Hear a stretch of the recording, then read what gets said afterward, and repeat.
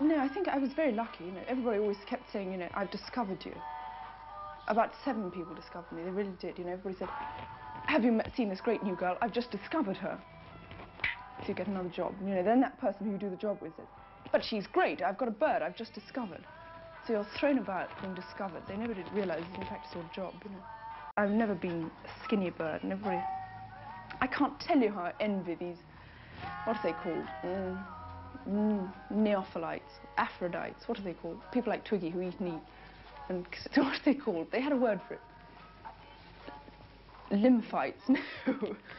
You know, and they eat and eat and remain skinny. And if I eat and eat, I blow up like a horse, you know, I get terrifically strapping. And I have to go off and do injections, which cost a lot of money, and you have to go every single day. And you feel fairly tacky, and you take tons of pills, and you do endless exercise. I had a fantastic bicycle. I used to do half an hour of bicycling in here every day.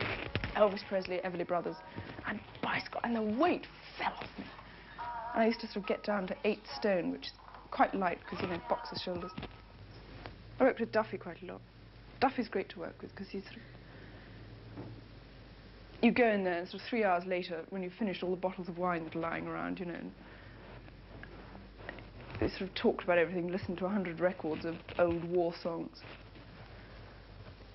Somebody arrives with a sort of handful of clothes, you know. Out come all the paper flowers. And he's standing there with the camera, and you have to go on talking. He makes you sing, you know.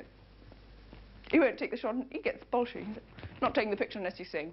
Go on, sing. So you have to sing, stand there singing in the studio. It's great. It's all the pictures of sort of dodgy birds with teeth showing.